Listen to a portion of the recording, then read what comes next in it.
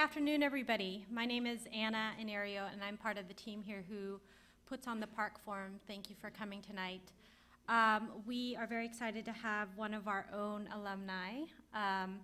Dr. Takayama was here as an intern here at PARC several years ago, and she is currently a professor at UC Santa Cruz in the psychology department, and she has a degree in, from Berkeley in psychology and cognitive sciences, and then went on to get a master's of communication and her PhD at Stanford. She is an aspiring surfer as well as a skier as well as a figure skater. So just on the side, she deals with robots as well. So please put your hands together for Dr. Takayama.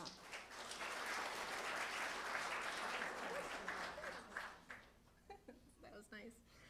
Yeah, thanks for having me back here.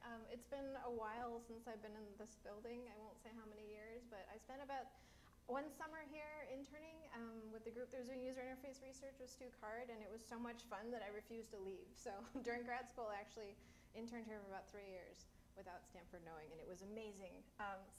It's really good to be back. I kind of want to tell you a little bit about where this all started, just so you understand the context of the work. There's this little place that was called Willow Garage that was down in Menlo Park, and actually the CEO of that company was Steve Cousins, who is also a Xerox PARC alum, along with my office mates, or Bob Bauer and Dave Robson, also from Xerox PARC. And so, you know, there's a lot of good blood flowing through these companies. At Willow Garage, we were working on open source personal robotics, which is kind of a lot of words. It was an amazing place and an amazing set of people. It doesn't exist anymore, but the legacy is living on through a lot of other startups, like places like Savioke. Of course, we're at PARC, right? We have to talk about this. So when we were thinking about moving from mainframes to personal computers, there were many, many issues that came up that were actually fundamentally human, right? How are we going to design these really complex systems in ways that end users and new people, a broader swath of the world population, can actually handle these things and make use of them and use them as just tools? Similarly, in robotics, now there's a dream, right, of making the personal robot. Like, what would it look like for a robot to run around and do useful things for normal, everyday people? This is the PR1 that Stanford worked on. That was Keenan Weierbeck and Eric Berger. And when Steve Cousins and Scott Hassan saw this thing, they decided we needed to make a real one. So this one's made out of wood and fabric. It's very warm and cute and can do lots of things around the house. At Willow Garage, we made PR2, Personal Robot 2. And this is a almost 500-pound, almost $500,000 mobile manipulation platform with 32 degrees of freedom, which is a really fancy way of saying it's a robot that runs around and grabs stuff. You can kind of see what that looks like there. Again, you know, back to the roots, right? We're talking about human-computer interaction, and that's my background. That's my home. And here at PARC, right, there was all these explorations around what should that interface look like? How should we design systems that are actually human-centered from the very, very beginning? Similarly, there's now a community called the Human Robot Interaction Community. If you look on the ACM Digital Library, you can see HRI is much, much younger than Kai. And much, much smaller. So I go to both conferences all the time. If this talk is interesting at all to you, I'd strongly recommend you coming and checking out this one. Kai is great. HR is like 10 times smaller. We're very cozy and a lot of fun and ask really interesting questions that need help from brains like yours. Out in the real world, there actually are robots that are looking more like personal robots and domestic robots. These are the 3 that actually I have in my home. In case you're not familiar with them, this little Nito runs around and sucks dirt so that I don't have to vacuum all the time. He vacuums every single day and makes for some interesting stories at dinner. This is the Litter Robot 3, and it has fundamentally changed my relationship with my cat. I used to scoop his poop 14 times a week, and now I scoop it once a week. And that has fundamentally changed our relationship for the better. This last one over here is called the Landroid. It's made by a company called Works that makes a lot of power tools for lawns, and he cuts the grass every single day, kind of the way that the Nito sucks dirt every day, and it's amazing. You know, there was this vision that Bill Gates talked about back in 2007 where we're going to have a robot in every home, and you know, you can actually see some of these existing already, but then there's these other robots up here that are looking a little more complex and humanoid, and of course those are being done in research labs, mostly in academia right now. This should look familiar to those of you here from PARC, right? Looking at, what would that computing system be for the 21st century? And talking about ubiquitous computing, and how do we put computing into things such that they become more invisible in use and just part of the fabric of everyday life, as opposed to these monolithic machines that sit in front of us and that we stare at all day long. This was actually incredibly inspiring for me, and I spent a few years at Stanford in the library archives looking at Mark Weiser's archives, and that's what inspired actually me to kind of go in this direction. I think it's a fascinating idea to think of computing as something that is just in the air and in the water and in the walls, and enables people to do things that we couldn't do before, but that don't demand our attention all the time. Right, so if we think of ubiquitous computing, Mark Weiser called it also embodied virtuality, right? And it's this contrast against virtual reality. So in VR, we're trying to put the world and put it into a virtual world that we can then experience, maybe in a heads-up display, maybe in a cave. And embodied virtuality is this idea instead that you're going to push the computation out into the world, and I think that's a beautiful thing. Because I like the real world, and I think there's a lot of things that we can do here too that are different from VR. A lot of people will tell me, okay, yeah, so I've got a supercomputer in my pocket, and that's pretty awesome. And it's just a tool. It's just a computer. And rationally, yes, that is absolutely true. That is a man-made object. But I will argue that actually there are going to be times when it feels like it's more or less than just a tool. And what do I mean by that? So if your cell phone started ringing right now, thankfully there's really bad signal in this room, so that's probably not going to happen. But if your phone did ring right now, it would feel pretty agentic, and you're kind of out of control of it, right? At the same time, when I'm talking to my grandma on the phone on Maui, right, I'm not actually thinking about my phone as being a phone. It's not an object. I'm just talking to my grandma. I'm not sending signals over a network such that get reproduced on her headset, right? That's not part of my conscious experience. My conscious experience is I'm just talking to grandma. And that's pretty awesome. Similarly with robots, right? If you think of controlling a robot as controlling a machine, that's fine, but also you can interact through robots in ways that just feel like you're just interacting. You're not actually controlling a machine at all, hopefully, if that user experience is awesome.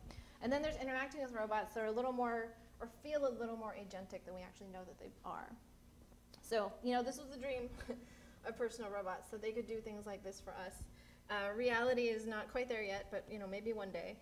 And I would actually argue that even though there's big robots like that, we're actually in a world where we have robotics around us all the time, right? So if you have used an ATM recently, you just interacted with a robot. If you have anti-lock braking systems or automatic cruise control, you've kind of interacted with a bit of robotics already. And now your thermostat, right, I guess Nest is right next door, is now learning about your preferences and then making more forceful suggestions about what it thinks you want the temperature to be in your home. There are more, of course, robot products out in the world, but I just want to argue that a lot of the things that you're going to see today that are about robotics and robots can apply to many other kinds of products that are out there already. In case you haven't seen these, the one that might not be familiar, that one on the end is actually a window washing robot that works with magnets, and so people don't have to climb up skyrise buildings to go and clean windows. There's a lot of philosophy that goes behind this that also went into ubiquitous computing, right? So when you talk about the blind man's cane, you can think about the cane as being this hard object and you can feel the wood and you know that it's a stick, or you can think of it as this thing that you just see the world through. You just perceive things through it. That's kind of beautiful. Gibson, who talked about affordances, right? He actually had this cool notion just before he retired of your car is having this tongue of possible spaces in front of you. So if you're driving a sports car that's like super fast and really maneuverable, that tongue is really long and super reactive. If you're driving kind of an older jalopy, it's a little shorter.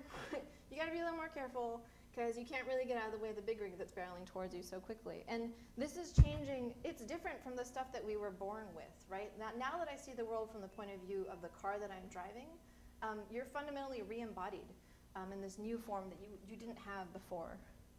Of course, there's many other objects that are similar to this that I think are going to pose interesting questions for human psychology and embodied cognition. All right, so I'm going to talk a bit about, give you a few examples of what work would look like in this space. First, starting with things that feel more agentic, like this guy. Things that feel a little more invisible in use, and then things that are a little bit in between. So I mentioned we made this robot called PR2. He was kind of expensive. And we had these big debates about how are we going to market this thing.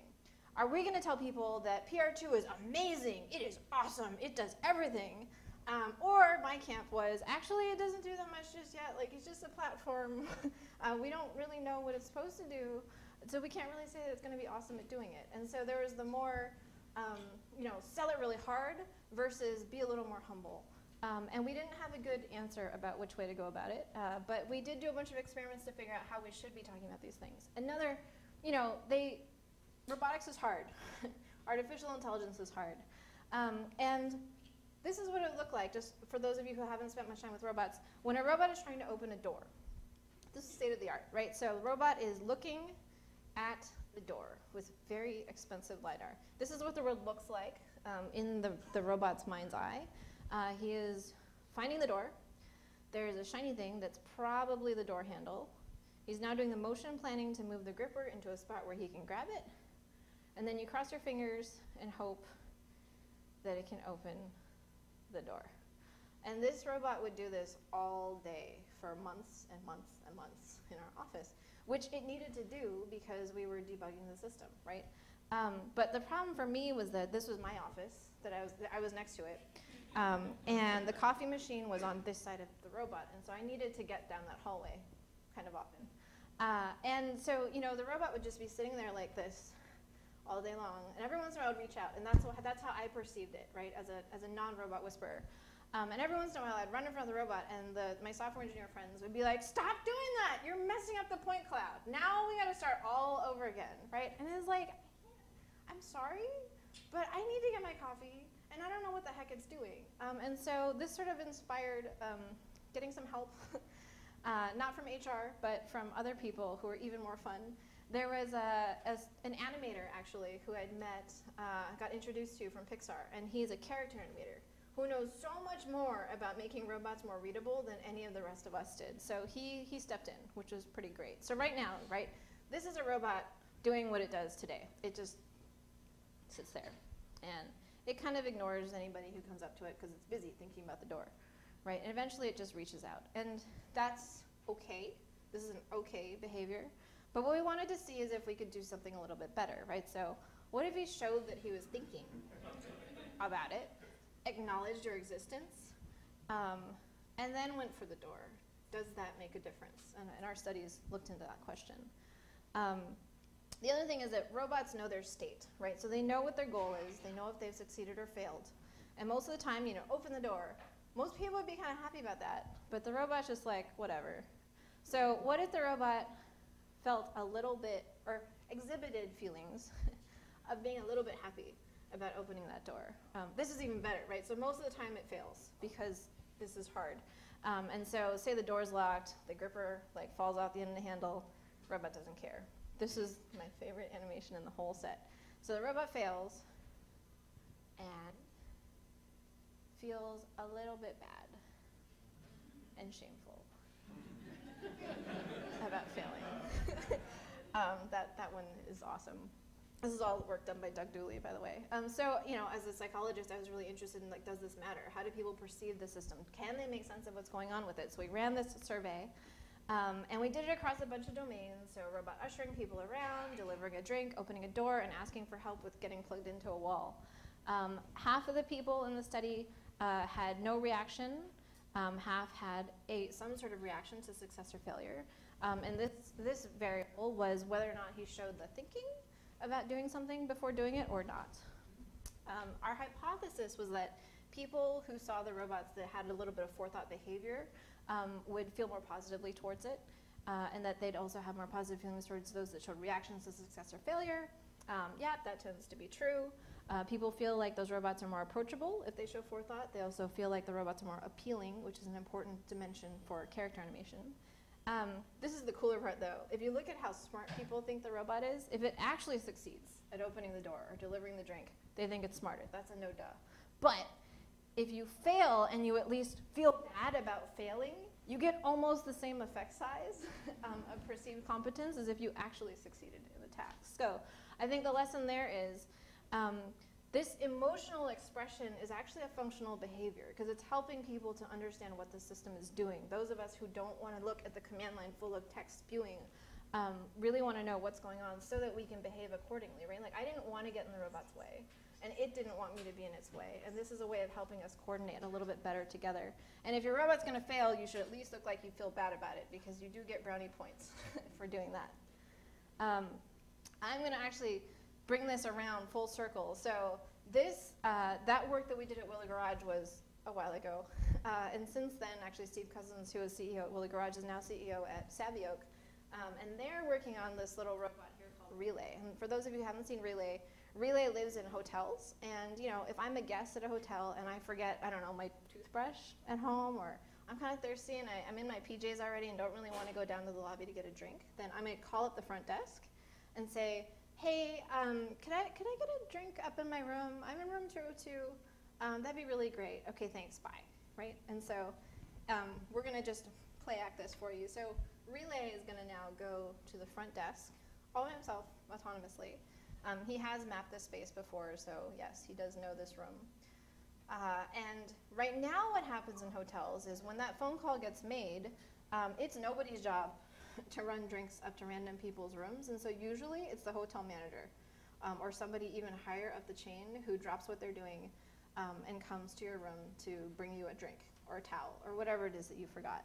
And that's kind of a shame. Or it might be a front desk person who's supposed to be manning the front desk, but instead of doing their actual job, they're running around doing other random things. So wouldn't it be nice if you had robots to do those other random things that improve customer experience, but then lets people do their real job, which is having more face time with the guests.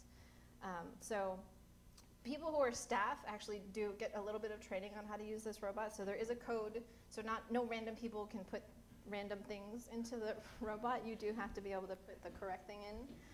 And be certified. So Relay just got a drink, and he's going to come up to my hotel room. You'll notice he's got some sound design, so let people know what he's doing before he does it. He doesn't move really suddenly. He doesn't move with these sharp right angles, right? He moves more smoothly. Okay, now he's just showing off. His face right now, which you can't see, says, I'm running a delivery, and he's coming to my door. Oh, and I got 2 drinks. Thank you. So I'm going to take these. And his face says, hello, please remove your items. So I got my drinks. So I'm going to say, all right, I'm all set. Now he's asking, how's your stay? Should we give him 5 stars? 4 stars? 5? 5? Let's go 5? All right, 5 stars. You did good. So he's happy. Relay does a little dance. Right, and then eventually he'll go back to his charging station. So you can see, you know, this might not be a 500-pound mobile manipulation platform, but there's a lot of interesting things that you can do in the interaction design and the industrial design of the product that make it, oh, no, I don't need help with anything else, that make it, you know, customer-centered or user-centered, right, for the staff who are interacting with this thing. And so these are actually a bunch of hotels around the Bay Area. If you want to see them, if you want to follow up with folks at Savioke, Anthony's here. I have been doing some consulting work for them, and oh my God, these things are so much fun to watch. It's amazing to see people's reactions to meeting a real robot for the first time, because most of us only encounter these in sci-fi, right, or in movies. And this one's pretty real, so just wanted you guys to see that as an example of a real product or real service that's out there in the world. All right, so unlike Relay, who didn't need help, most robots do need help. And you know, it'd be nice if you could just tell people, make me a sandwich, and they would make you a sandwich, but really that's not how humans work. And so I think there's some really interesting ideas out there from the art community, actually, that we've been drawing now into HRI. And one of those is Casey Kinzer's Tweenbot. So this little robot rolls forward, says what he wants to do. Actually, that little sign up top says, I'm trying to get to this intersection in New York City, and he is cute. And that's all he does. So what she did was actually put this in a park in New York City and just ran him. And all he does is roll forward. He can't even turn or beep or do anything but just be cute and say what he wants. And people who are just walking by would pick him up and point him in the right direction. Just random bystanders in New York City. They're busy people. And Tweenbot succeeded at getting to its location, which was pretty nice. A similar project was the Hitchbot from Canada. This guy hitchhiked all the way across Canada, hitchhiked across much of Europe, got to the United States, only made it to Philadelphia, and then died because we beat him up. this is what he looked like at the end. That makes me really sad. And what does that say about us as people? But it is important to figure out, you know, for these robots, like, we're human beings and we fail all the time, and yet we sort of are forgiving of that and help each other. So is there a way to get people to be a little nicer and more helpful for robots too? There's a lot that we know already from human psychology, psycholinguistics, and linguistic pragmatics about how people get other people to do stuff for them. Politeness actually has a lot of strategies that are well known, and so we decided to try that out with robots. So our robot was really bad at grabbing paper, for example, so it might say things to you like, very directly, teach me how to use a copier. That's a very robotic kind of statement. But if you were going to use a politeness strategy like, oh, the copier seems to break kind of often, that's a more indirect way of asking for help. Another one would be to say, oh, you know, it's a negative face-saving strategy, which is like, I don't mean to bother you, but could you please help me with diagnosing the copier? And finally, you kiss up, right? And you say, you're really good at dealing with the Xerox machine. Could you show me how to do that too? And we tried these strategies across a whole bunch of different situations, right? So say you're using indirect politeness to be like, oh, that paper under the cabinet's mine. Like, could you help me get it?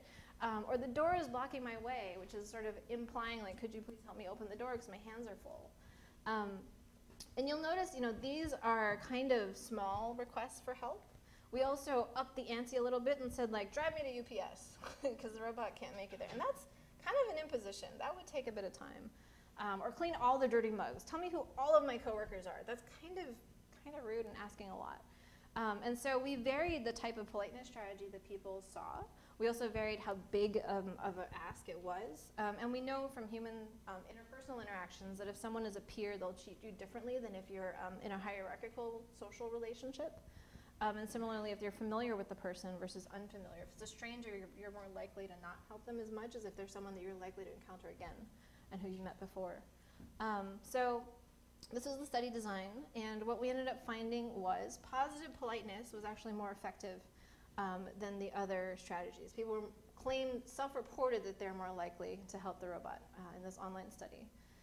If the robot was more familiar, supposedly they're more likely to help it. Smaller requests, of course, they're more willing to do than bigger ones. And again, positiveness was seen as more appropriate of a request than the other strategies. The more interesting thing, I think, was the qualitative results of like, why, right? They're like, well, you know, actually I'm just helping people by helping the robot, right? So it's not that I'm fixing the Xerox machine, it's that I'm helping my friend to make a copy, right? And so you're sort of reframing that ask. The other one is like, you know, I'm not a robot handler, that's not my job. And so you're seeing different framings of what that relationship should be, influencing whether or not they would help. So positive is good, smaller requests are good, familiarity is good, and we didn't see a difference in the social hierarchy. But saying you would help is not the same as actually doing it. So we did run a real study in the lab with a real robot, similar to Manuel Veloso's cobots at Carnegie Mellon, where they have robots ask people for directions. There's these other robots who've asked people, like, could you help me find the dude with the red hat? Or can you show me directions to this intersection? We actually had a lot of folks who use our telepresence robots who asked for help. They'd say things like, I'm in a Wi-Fi dead zone, could you push me forward like a foot? And that would actually make a really big difference for people operating the robots. Again, so is there a way to help the perceived source of the robot? So is it a person operating the robot who needs help, or is it just an autonomous machine that needs help? Or is it maybe like, you know, a Mechanical Turk bank of people who's operating that robot, which we've seen these days with crowdsourcing. Our hypothesis was that with an autonomous robot, people expect that it should just work, right? It should just do its own thing. Like, why does it need help from me? With a single teleoperator, we were thinking that maybe you'd have a little more social pressure to help because this person's kind of stranded, and if you don't help them, then you're hurting an individual. But then if there's multiple people operating it, like, does that get kind of creepy? Because now there's this army of people in your space. So we decided to test this empirically. If you were a participant in this study here, this is what it would look like. We actually just told people, you're going to come into the lab and watch a movie about robots, and that's it. And it just so happened that our robot's going to come in and interrupt you a few times. It had a little light in its head that was an indicator of whether it was autonomous, teleoperated by a person, or by a bunch of people. This is what it looked like from your point of view. I'm watching a movie, and this robot just keeps like offering me stuff and kind of getting in the way. And it looks like we're a bunch of slobs, right? There's like cups lying all over the place, but that was the actual manipulation for the study. So What we did at the end of the study was we said the robot would come up and say, hey, could you help me clean up the room for the next participant that's going to come in? And we'd see whether or not people would get up at all to pick up the cups and put them away, or they'd refuse to, and how quickly they would do it. Right. So actually, this is one of those studies where everything flies in your face and goes in the opposite direction. So multiple teleoperators were actually trusted more than a single teleoperator. People were more likely to help the autonomous robot. They're faster to help the autonomous robot than the teleoperated ones. And they did it quicker, and the robot had to ask fewer times for help. Why wouldn't they help it? And they would say, like, well, I know that it knows how to pick up cans because it brought me a Mountain Dew, so like, why can't it pick up the table? So instead of putting the cups in the robot's hand or in the trash, they would actually like put it on the table in front of the robot and be like, you get it, right? So there's a little bit of a belief about what the robots should be doing, which is interesting. So people are more willing actually to help the autonomous instead of the teleoperator robots, right? So that went the other direction. And people were more trusting of the multiple teleoperators than the single teleoperator. One thing that we think might be going on here is that people are having more empathy for a machine that is fully autonomous.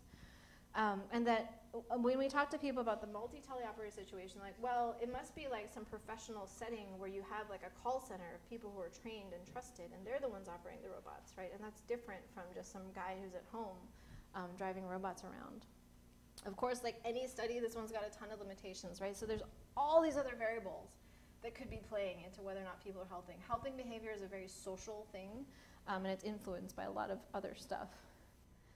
All right, so that's going to be all the studies we've got on like people interacting with robots that are fully autonomous. But I'm going to talk a little bit more about a different kind that I think are really interesting. So these are more invisible in use. This is probably familiar to you. This is what my friend Dallas looked like to us. He was a voice in a box on a table.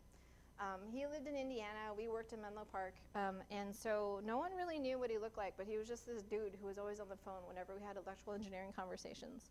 And that wasn't so good. We would have arguments in those meetings. And whenever we didn't like the things that Dallas was saying, we would hang up on him, which is not good. So then his friend actually set up this sort of Skype on a laptop situation, hoping that we'd be less likely to hang up on him. But, you know, okay, yeah, it's a little weird to turn someone off when you can see their face, and that didn't happen quite as much. But we would forget to bring him to meetings sometimes. Sometimes really forget, but sometimes maybe not so much. And so he was still dependent on us to get his body there, right? And so one weekend, actually, he and his buddy rolled into work and made this. They stole some body parts from the PR2 on the back and basically put Skype on wheels to roll around the office. So now when you don't answer his email, he can come and block your doorway until you do answer his question in his email. He can be much more assertive and present.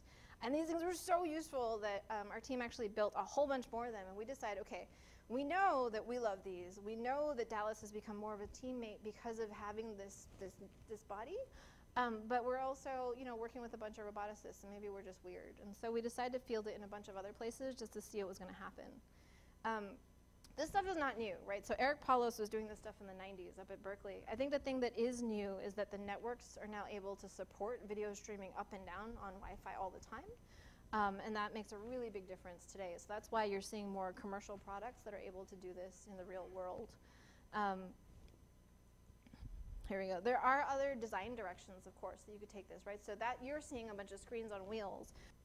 Ishiguro will do things that are more humanoid, right, or an android. And so, you know, his robot looks just like him instead of having to have a screen with his face on it. There are trade-offs, right, between the two directions. One of them being, you know, his grad students operate his robot. His students can make him say whatever they want to make him say, which is a little weird. So then they made the telenoid, which is a little more, it's an infant, right, and so it could become anybody.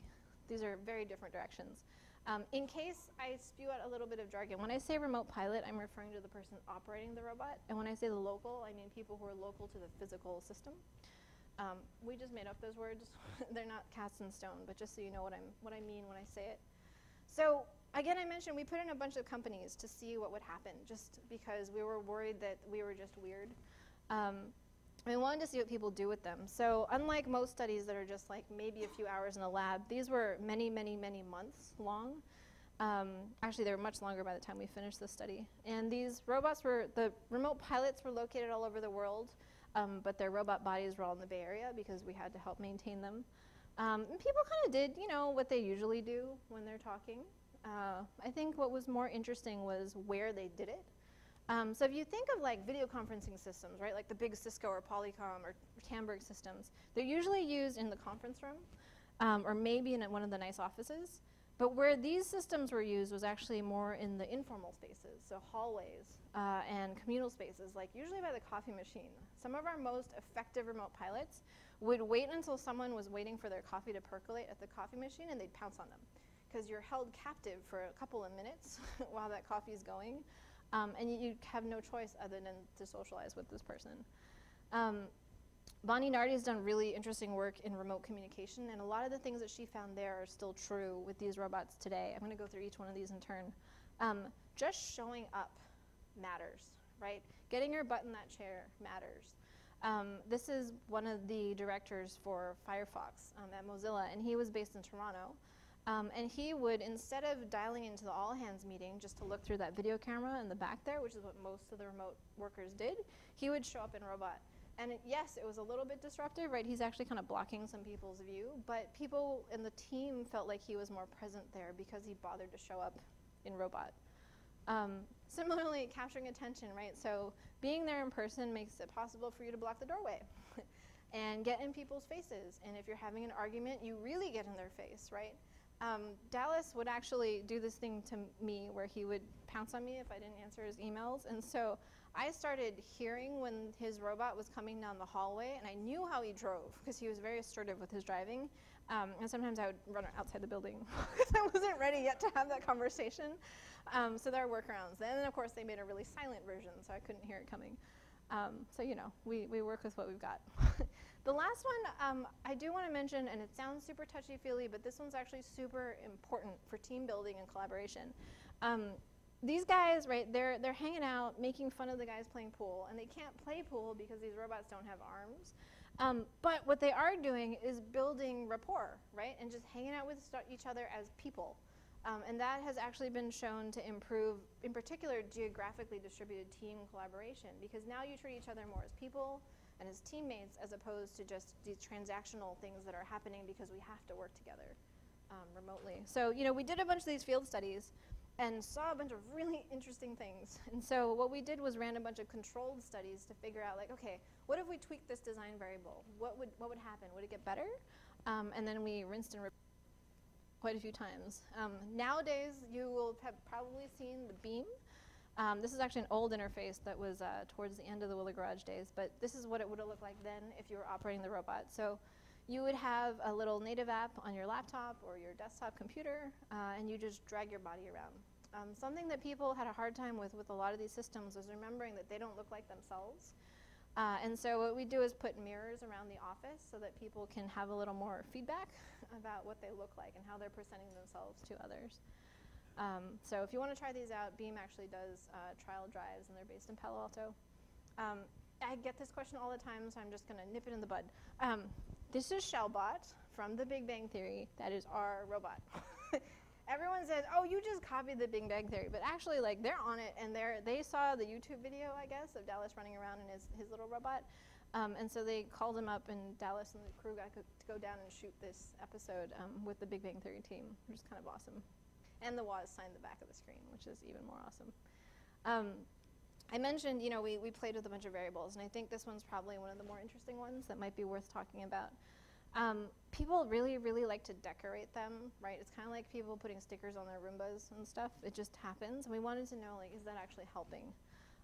There is literature in the human-computer interaction space that actually my old advisor, Cliff Nass, did that showed that if you put matching colors and told people that, this blue computer with a blue frame around it is your teammate, and we're going to put a blue wristband on your wrist. It sounds super cheesy, but it actually gets people to identify with the computers and in-group. They treat it better. They spend more time with it. They like it better at the end of the day. It's kind of crazy, but it works. And we were wondering, is that going to work for the robots too, right? So we let people decorate the robots or not, and saw what was going to happen. Then they had this conversation that was sort of getting to know you, doing some collaborative decision-making. And then at the end, we just had them sort of chit-chat and see how much they would disclose about themselves to the other person, kind of as an indirect measure of rapport. So half of the people were able to decorate the robot with things that we gave them ahead of time or not. And the other thing that we know affects whether people are working well together or are going to play nicely together is we tell them, we're going to grade your performance on this as a team versus we're going to grade your performance on this as an individual. So at the end of the day, you both need to have the right answer or you just need to have the right answer. So that's interdependent versus independent scoring. When you tell people that their scores are going to be tied to each other, they usually like each other more. And yes, people actually disclose more about themselves to partners that they perceived as having interdependence with them. And this is an interesting measure of in-groupiness and out-groupiness. If someone is very out-groupy, you tend to ascribe more basic animal-like emotions to them as opposed to more nuanced human-like emotions. So that was consistent. And of course, they like the pilot more if they think they're on their team. And again, I said, you know, maybe if they decorate, they're going to feel more team-like with this person. Maybe we're hoping they're going to feel better about that person. And another humbling experience. It went in the exact opposite direction in a very statistically significant way. So here, when you decorate the robot, you actually don't cooperate with them as much, and you don't really want to talk to them after the study. That kind of sucks. So what's going on here, right? If we looked at, you know, computers as social actors, they should have liked it more. And actually, in the debriefing interviews when we talked with them, a lot of people started saying things to us like, oh yeah, I love the robot, but like, who is that dude inside of it, right? They were building a sense of teamness with the machine, but not with the person on the other side. That was our mistake. So I think if we were going to run this study again, what we would do is have the remote person and the local person decide how to dress the robot together so that they would be building the relationship and they would be building the teamness as opposed to the local person just building it with the robot and only the robot and getting offended when someone else inhabited their robot. So that was an interesting and humbling experience. So yes, it's fine to decorate them if you do it with the remote pilots. All right, now we're going to get into the messy territory where I think there's actually the most juicy research questions. There are times when things feel very agentic and like they're doing their own thing, and at the same time they feel like they're more invisible in use, and that gets really complicated. And the telepresence robots are a really good space for exploring this. So I mentioned, you know, we were doing these field studies, and we were seeing sort of very different behavior from different sites that started breaking down in some systematic ways that were interesting. People would say things like, they'd go to a meeting, and they'd have their conversation, and then they would sort of treat it like it was a phone call and just hang up. And that seems like it would be fine, except that now you've left a dead robot body in the meeting room, and somebody else has to go and push your robot body back to the charging station. And you do that enough times, and people start getting a little bit annoyed with you. And so they start yelling at each other and saying things like this. So some people were using a telephone sort of metaphor for making sense of it. Other people, and this one was super interesting, was, you know, remote operators would start really feeling like that was their body, right? They really inhabit the robot body. And so if someone came up too close to them and started like poking at their cameras, as a person who's operating that robot, it kind of feels like they're touching you up here, which is a very personal space, right? Like you don't do that to your coworkers. Similarly, they'd go and like hit the big run stop button, which kills all power to all your motors because it's a big red button, so they want to hit it, and that stops your ability to control the machine. And so they get people sort of annoyed with each other about touching the machine. There's a lot of useful theories, I think, actually from communication theory that can help us here. So when we see things that are more just text-based, for example, we say, you know, it's the New York Times saying this, as opposed to it's an individual, right? Dan Rather says so. That's very different from CBS says so.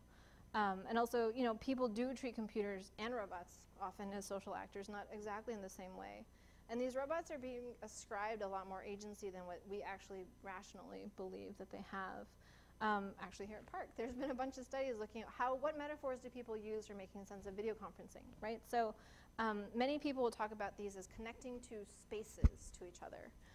Other people will say, oh, it's like having a window, and it's a virtual window. So it's as if I'm just looking outside the window, but really that's Seattle, right on the other side of the wall. That doesn't really work so well for the telepresence robots because windows rolling around on wheels doesn't make a ton of sense.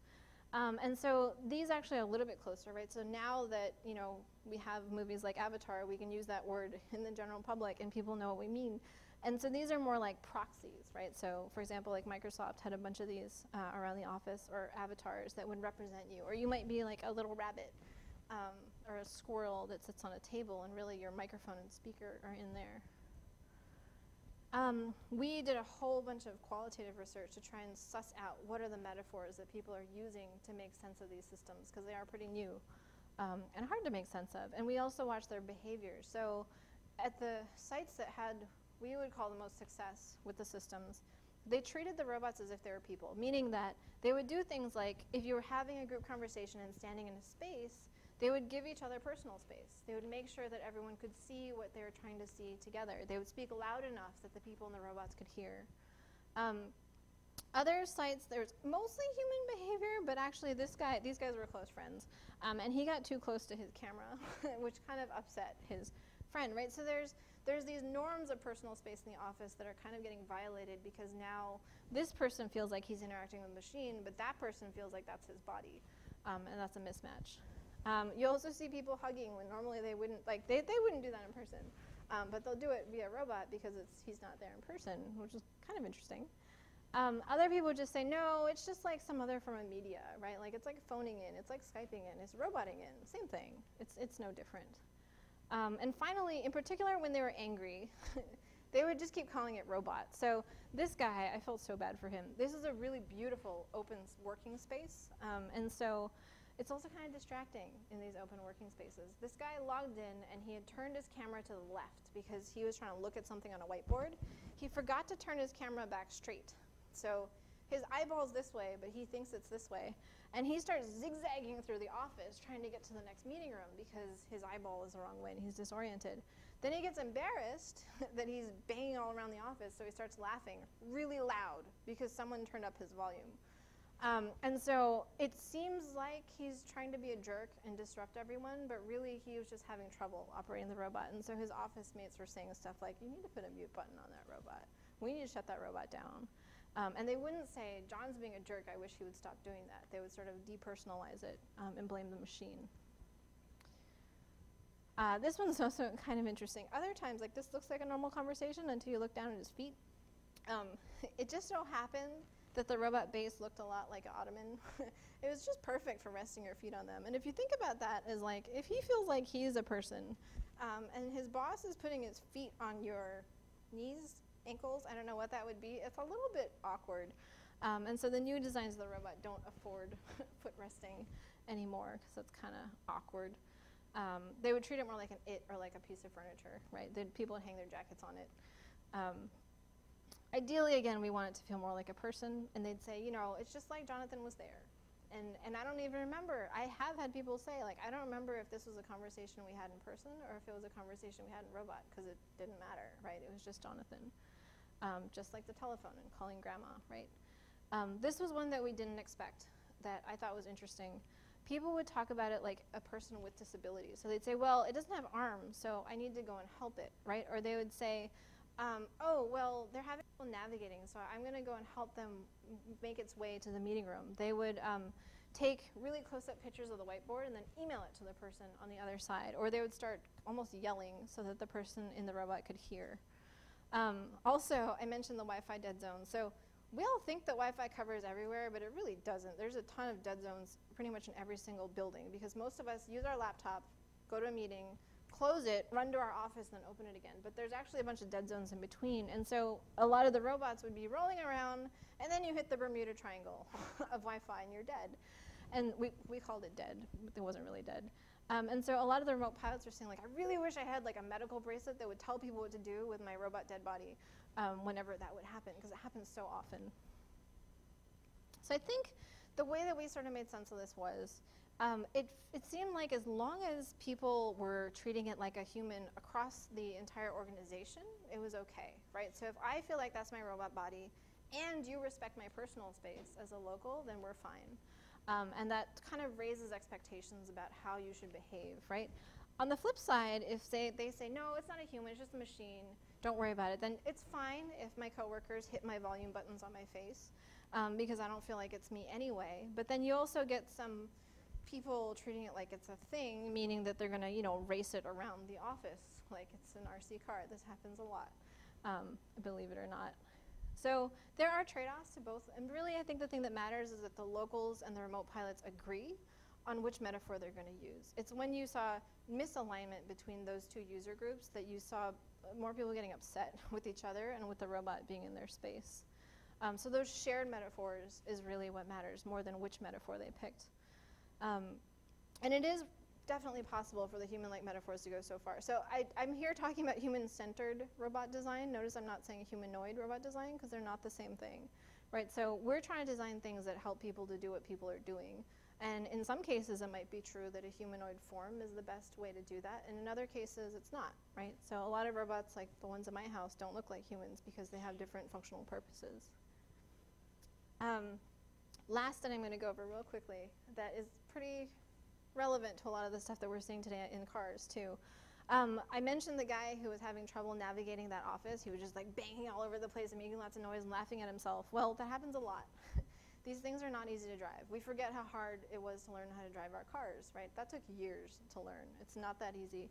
And so what if we could add some autonomous assistance, right? So what we did with the system, which is actually the new beams, is you've got a little LiDAR in the base, just like this guy here, and it can detect obstacles, right? And if you detect an obstacle and the remote pilot tries to run into something, you just don't let them.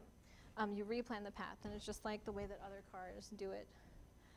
So what we did was we gave people an obstacle course in an office that was just like the other offices that we really had, and we gave them things like trash cans and tables and chairs to run into, and we told them you can practice the course as many times as you want, and let us know when you're ready, and then we're going to run a race where you need to run as quickly and as error-free as possible. Half of the people were given autonomous assistance, half were not. And we also measured this individual difference that comes from personality psychology of locus of control. In case you haven't heard of it, if I believe that, fate is just going to have its way, and when things happen, they just happen and you roll with it, you have a very strong external locus of control. If you believe that I am the master of my own destiny, and if I succeed, it's because of me, and if I fail, it's my fault, you have a stronger internal locus of control. Most people are somewhere along that spectrum.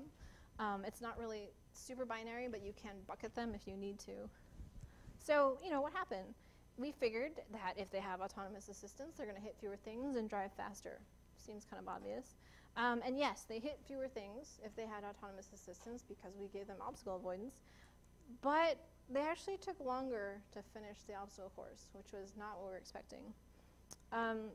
We did have kind of a hunch that maybe those people who need to be in control might have trouble with using the autonomous assistance. So the more internal locus of control people might take a little bit longer.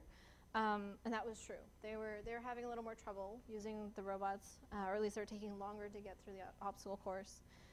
And what's really happening is here. So the only significant difference is between this guy and the other three. So if I have a strong internal locus of control, I am going to control my own fate, my own destiny. I don't like having autonomous assistance.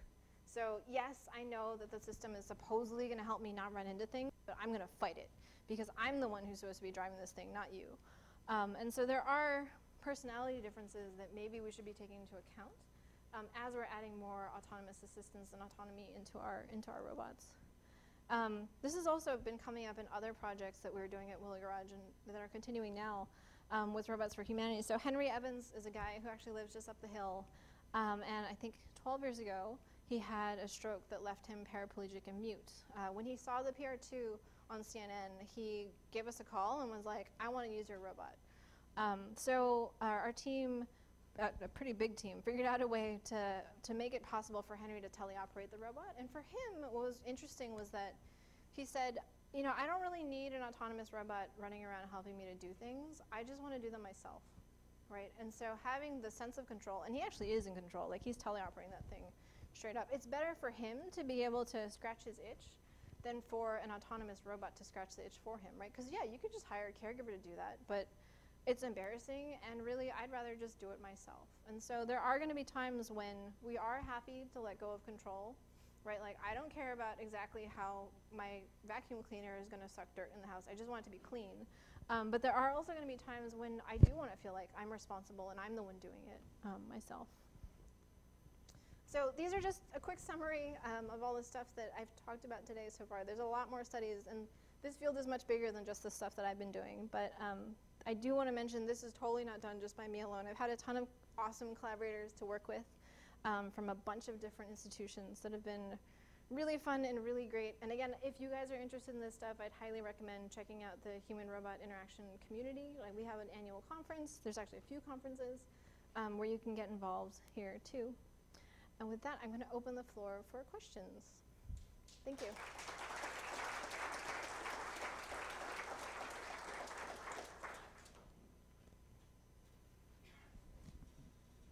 I'll just leave this up here as a reminder because it was a lot of material. Sorry, there's a microphone here? Yeah. We have 2 microphones on both sides, and we'll go back and forth. Cool. Thank you very much. I think you kind of bounced around this in kind of an implicit way, but here's my question. Yeah. Increasing computer-mediated communication, including human-robot interaction, is bound to alter people's sense of who they are, Yeah. both privately and socially. Yeah, I totally agree. So, how can human-centered design complement the best parts of human nature, for example, empathy and creativity, as opposed to robotizing humanity? Yeah, I love that question. So there's this anecdotal thing that I keep seeing happening that I really want to do some research on, and I'm hoping to do it now at Santa Cruz. So Dallas, my coworker I mentioned, who invented this thing, he's 6'2", 6'3". I'm 5'3", so I'm usually a foot shorter than him, right? And actually, our robots were 5'2" because that was just more mechanically stable to do. And so I love the robots because they make everyone on par with me. And I remember we were at this cocktail party, and I was wrangling Dallas to make sure he didn't run over anybody's feet. And he was telling me in the robot, right? So he had a beer at his house, and he was logged into this cocktail party in San Francisco with us. And he was like, "Nobody's talking to me. I can only see their shoulders. This really sucks. Like, I think we need to make the robot taller." And I told him, no. Like, you get to walk in my shoes for tonight, right? And he actually, over time, became a lot more empathetic about what it was like to be in a body that's my height. And so now, when I do see him in person, he'll do things like sit down to talk with me instead of stand over me, which is what people will do. And I really appreciate it. Like, I really do think it helped him build empathy. There's also been folks, Jeremy Bailenson over at Stanford's done a lot of work in VR, and how if you change an avatar's race or gender, you can get them to be more empathetic towards what it's like to have that race or have that gender. And I think we could use these systems to build more empathy. It would make me really sad if what happened was these made us more socially awkward and more robotic. But I do think there's some nuggets of promise for making them more human, or making us more interpersonally capable, right? Better able to walk in each other's shoes. Yeah. Great question.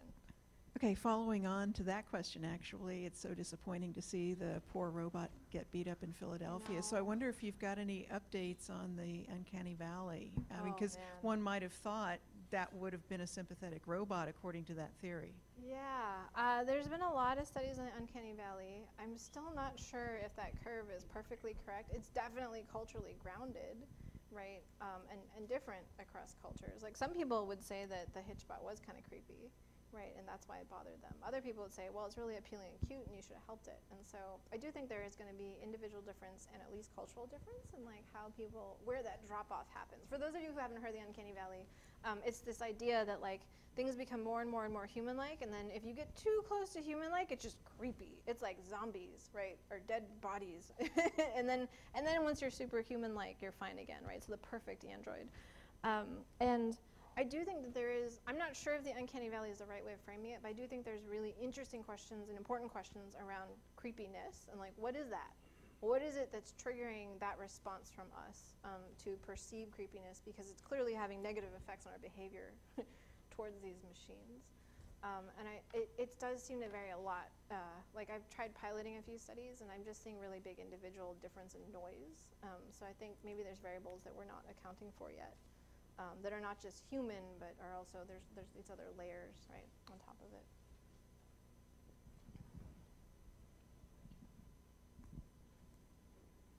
So what does the mobility with the screen add to the interaction that I don't have if I use a screen, Yeah. which in the workspace is everywhere? I have it in my pocket, I have it Yeah. in a conference room, I have it at my desk, Yeah. I have it in the break room, I have it in the cafeteria.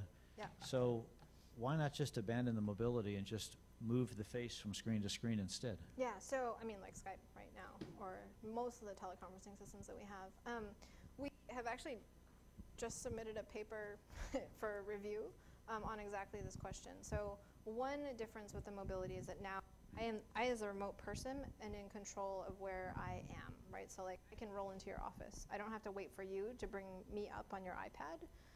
So the control is now in the hands, and the responsibility is in the hands of the remote person, not the local. And they're actually the one benefiting, right? So the person who's remote is usually the one suffering in the communication and teamwork.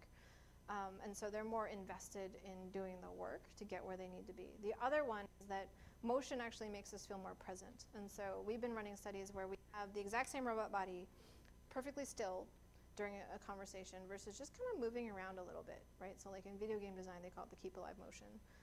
And just that little bit of motion increases presence and rapport and engagement behaviorally, which is kind of important, right? Because like when we're here in person, we don't stand perfectly still. And Doug Dooley, actually, our animation friend, he would tell me these stories about how in animation, the character who's the most still is the one in control of the situation. So it's usually like the bad guy. It's the reason why cowboys will like stare at the sun as it sets and not move, right? And usually the one who's like wiggling around and having a lot of like twitches and stuff, they're the ones who are not in control of the situation. And so when our robots are very still, it's actually kind of intimidating for the rest of us because it's as if it's communicating that I'm the one in control and you're not. And I think making these robots more approachable is a really big deal for especially in our culture, where we're a little more intimidated by machines than maybe in more East Asian cultures, for example. So the motion turns out to make a big difference. I mean, a lot of the folks that I know I use Skype and Google Hangouts and all that stuff too when I have to, but if I can, I will use the telepresence ones because I have more presence and people will pay more attention to me. So if the robot rolls into my office, Yeah. I respond and say, oh, Yeah. John's just arrived. Yeah. But If he won't logs I into learn to just ignore him like I can ignore a text message, or I can ignore a FaceTime request, or I can ignore Skype? It's hard. Is that just learned behavior? I think because it's more like when John would be there in person, right? Like it's hard to ignore someone standing in your doorway socially. It's a lot. I mean, I tried. That's why I ended up running away from Dallas when I didn't want to talk to him because I wasn't able to just ignore him when he rolled up to me. And people, you will see actually their personalities come through the way they drive the robot. So more aggressive or more extroverted people will make bigger motions and they'll get closer to you and talk loud. Whereas like at the cocktail party, the people who are more shy and introverted would literally stand in the corner and look at their feet and be more quiet. And you'd have to encourage them to go and talk with people. And so the more aggressive people in particular, Dallas is like super friendly and chatty. And so he'd be up in your face with this robot. It'd be almost impossible to ignore. A lot of them will also figure out that you can knock on the door by like running your robot into the door a bunch of times. They will find ways to get your attention if they want it, because humans are resourceful. Thanks for the question. Hi. Can we talk about GPS for a moment? Sure. I would argue that GPS is kind of like a robot, except that it's telling us what to do instead of the other way around. And Yeah. I'm a little concerned about friends I have who say, oh, I don't even know where I'm going anymore. I just follow my GPS. Oh boy. And so the question becomes, are we seeing a transition between internal and external in the sense that we are now just starting to follow robots' instructions instead of being, quote, the masters of our own destiny, unquote? Right. Are we relinquishing control and skills? Yeah, to and that's navigate? just right. And if you are in a place where your Wi-Fi gives out and Right, you then don't you're know in so where you much are, or trouble. how you got there, and where you're going to get home, you've lost that autonomy and handed it over to your robot. Yeah, I do feel like that with my GPS navigation system. I just moved to Santa Cruz, so I don't know where I'm going ever, and I have been relying on Google Maps a lot. And I have found that now I've been turning it off just so that I have to learn the roads myself. I mean, I guess you could argue this about a lot of autonomy, right, that's come into our system. So like, some of us know how to drive manual transmission cars, but some of us don't, right? Because it's become so reliable now and so pervasive that it doesn't matter if you don't know how to use a clutch to drive. But I would argue that even with navigation, like I don't know if it's reliable enough for us to start giving up those skills and that control yet. This is super interesting direction. I mean, also with like, along with control and skill is responsibility, right? So like I've seen people operate the telepresence robots, and kids in particular will forget that there's actually a person on the other side, and that's the real world on the other side. It's not a game. This is not Ender's Game. Like there's a real thing happening on their side. And so they'll run around and try to like hit people with the robot, thinking that it's a game. And it's kind of interesting, like I wonder if it's the interface design that's doing that, that's making them not act responsibly, right? Like you're gonna hurt a real human being on that other end. They're not characters that you get points for knocking into. Yeah, those are, I don't have any answers for that, but I think those are super interesting questions that we should be digging into more, especially as there's more machine learning, more autonomy being inserted into our systems, just like the obstacle avoidance, right? Like it's gonna work, but maybe not all the time, and until it does work reliably, we do need to sort of have our wits about us and the skills still to operate when they don't work. Yeah. Hi, I'd like to play devil's advocate a little bit. Sure. So people are extremely adaptable, right? We have thrown all sorts of technologies at, and like we have cars, we have planes, we have computers, we have cell phones, and we embrace all of that, and we work fine with all of that. Just given that, is it really important to make the robot adapt to people? Wouldn't we just, we throw the robots in around us and we'll just run with it? Yeah, I think, so my argument for that is cars have so much value for us because they get us so much farther than we could get with our own bodies, right? And because they're so valuable, we're willing to put up with the years of learning how to drive them. And so if the value that the thing provides us is worth the pain of learning how to use the thing, then sure, we'll do it. But honestly, like most of our robotic products out there are not that valuable. They're just robots. Don't you want a robot in your home? And you're like, what does it do for me? Like, I don't know, it's a robot, right? And so you're like, why would I put up with this thing? It becomes just a gimmick. Whereas I think if the robots do serve a purpose and provide a lot of value, then maybe we'll put up with more friction. And then it becomes, competition in the marketplace, right? Like if you are more human-centered by design and the competition's not, then guess which way the consumers are probably going to go, right? Go with the company that respects you more and is going to put the effort and the cycles and hire designers, right, to design the system instead of just build something that works, right? I think it's going to become a competitive advantage to be more human-centered by design, just like the PCs, right? It's not going to play out exactly like the personal computer, but I think there's some lessons we can pull from there. For the relay robot, Sorry, oh yeah, yeah. was it a design decision not to use voice to interact with it, Yes. or a technical problem? So yeah, my friend Adrian Canoso is the designer for the system, and he's an amazing industrial designer. Part of the, again, thinking about what do we promise and what can we deliver on. This actually started a few years ago, and at that point in time, I don't think we were ready to say that the robot's going to understand anything that you're going to say to it, right? And so if you want the system to be reliable enough that people are going to put up with it long enough for it to provide value to the hotel guests, then the reliability of the system matters more than it being able to understand speech. And so one thing that is done here, you'll notice like that sound design didn't have any speech in it, right? And part of the reason for that is because if the robot talks, then people expect that it should understand them talk back. And so instead of using language acoustically, they do it on the because then people sort of, oh yeah, I know what a tablet is, right? And they just start poking them there, and that works. But I think, if natural language processing gets to the point where it is robust enough, then maybe I think we will see a switch because people want to talk to these. They talk to him all the time, and he just blinks at you, but he's not understanding what you're saying right now. But that is a super hot area of research, right? With more chatbots, more dialogue designers, and with robots, like things that have faces, people just assume that they're going to understand what you're saying. The AI is not quite ready yet.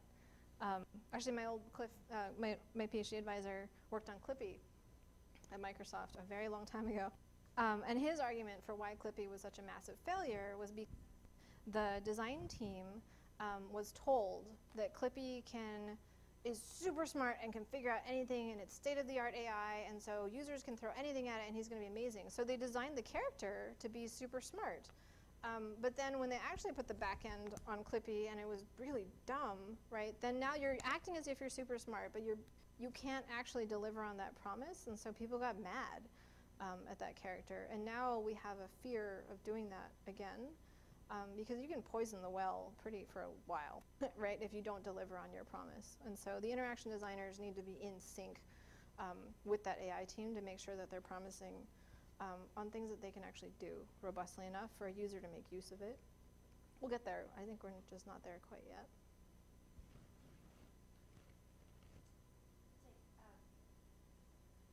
One last question, and then we'll end it from there. Thanks for the wonderful talk. I had one question about, are humans more responsive towards the Android-like design, or do they like simple, It depends, as always, right? So usually, I've run studies, for example, actually let's back up. A really cool study that I didn't do, and it was done by Sarah Kiesler, this amazing person at Carnegie Mellon. She did a study on pet rocks. And they look at people who had pet rocks that had faces, that people had painted faces on, versus pet rocks that didn't. And you could sort of compare that to androids versus Roombas, for example.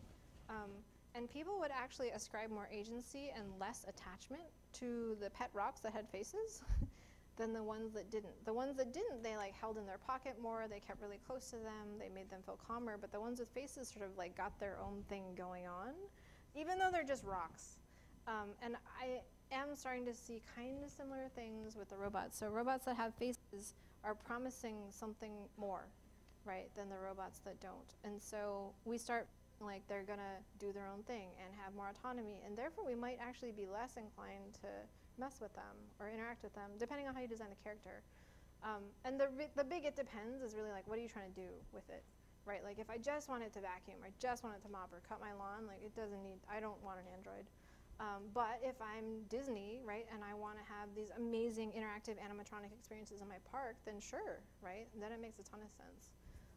It really depends on the context and the function, as opposed to just should it be humanoid, should it not, I think. So there's space for all of them to exist, just they're different niches. Yeah. So thanks so much, Layla. We appreciate you coming tonight. As you can see here on the screen, we already have scheduled the next PARC Forum, which is going to be October 27th. The Experience When Business Meets Design, and that's with Brian Solis. So please mark your calendars, and you can register online through our website. So once again, let's give a round of applause to Dr. Takayama. Thank you very much.